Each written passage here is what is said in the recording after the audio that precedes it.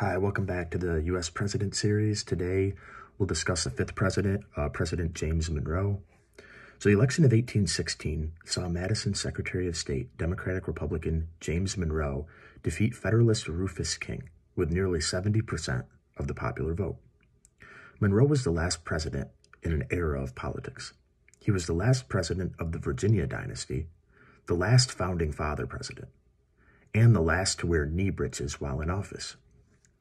Monroe was popularized prior to his presidency for negotiating the Louisiana Purchase during Jefferson's presidency.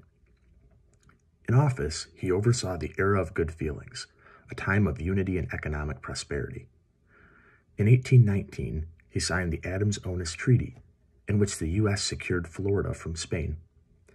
In 1820, Monroe sought to abate internal tensions by signing the Missouri Compromise, which saw Missouri enter as a slave state and Maine enter as a free state.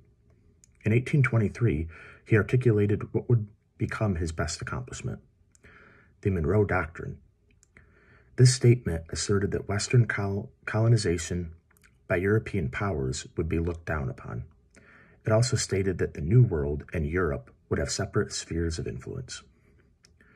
The economic development of the Erie Canal, which expanded trade throughout the growing nation, also occurred during his second term. In fact, Monroe was the only president, other than George Washington, to run for a second term unopposed.